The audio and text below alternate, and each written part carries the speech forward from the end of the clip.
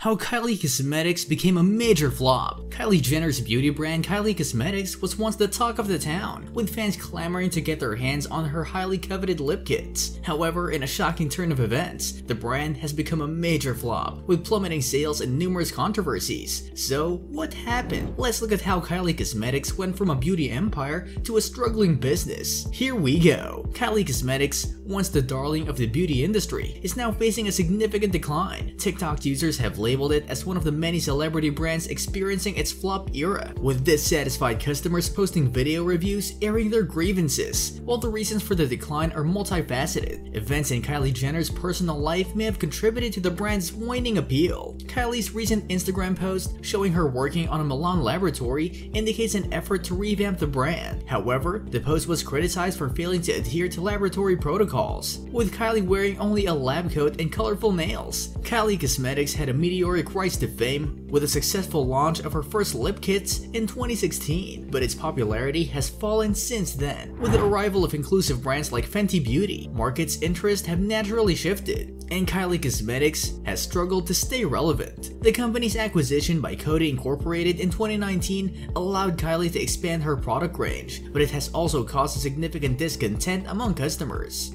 Scandals destroying Kylie Cosmetics. Eyeshadow palettes that cost headaches. In February 2017, customers who purchased the Royal Peach eyeshadow palette reported a strong smell of chemicals and glue, which led to headaches and even forced some to dispose of the palette altogether. Despite at least 15 complaints to the Better Business Bureau, Kylie Cosmetics insisted that the palettes were safe to use. Insensitive ad campaign. In October 2017, Kylie Cosmetics partnered with a charity Smile Train to raise money for cleft lip and cleft palate surgeries. However, their advertising campaign drew severe backlash and accusations of insensitivity. The advertisements featured images of children with cleft lips and palates, accompanied by phrases like, "What if every day felt like Halloween?" Many fans felt that the ads equated the children to monsters and called out Kylie and her brand for being insensitive and ignorant.